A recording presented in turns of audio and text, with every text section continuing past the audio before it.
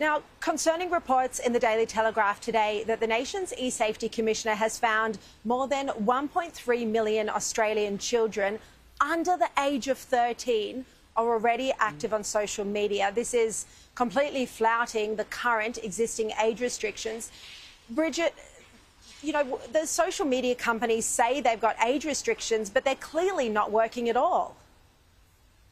Absolutely, Shari. I think it's a really tough environment, not just for young people who are subject to a whole lot of negative influences on social media, but parents who are trying to keep their children safe, and for platforms to say they have an age restriction and then not in any way ask for verification of age really just allows these platforms to be open to abuse.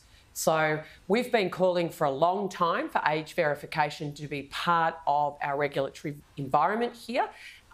There is debate about how young we set that, but at the very least we should be making sure we do everything we can to protect young people. And it was fascinating to see two Labor premiers from the right wing, Malinowskis and Minns, promoting the fact that we need to keep our children safe online. The Coalition federally has been promoting that for a long time. It'd be great to see federal Labor catch up.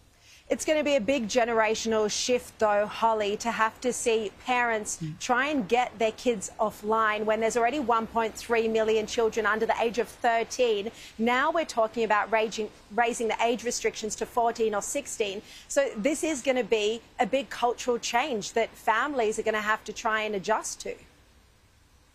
Absolutely it is, and I've been reading The Anxious Generation by Jonathan Haidt, which ties the introduction of smartphones to an increase in anxiety and depression, particularly around young girls, but across this new generation that have grown up with smartphones.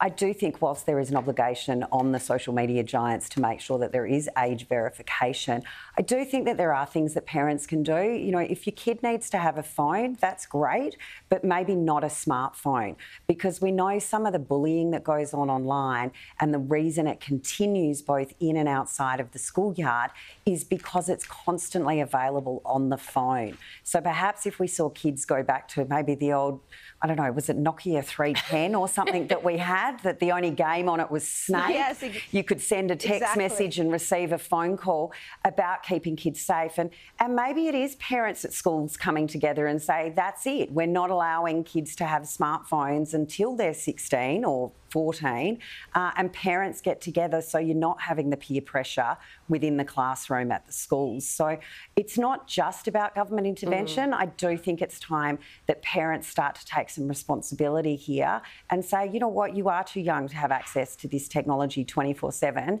and we're going to do something about it.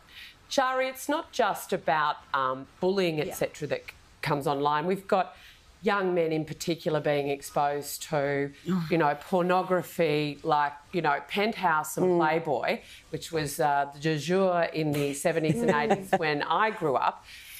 It is just so explicit. It is we know it is violent, and it is contributing to the treatment of young women. And if we really want to see this generation of young people grow up as happy and healthy and well-adjusted adults, we need to stop filling their minds with such negative and atrocious material.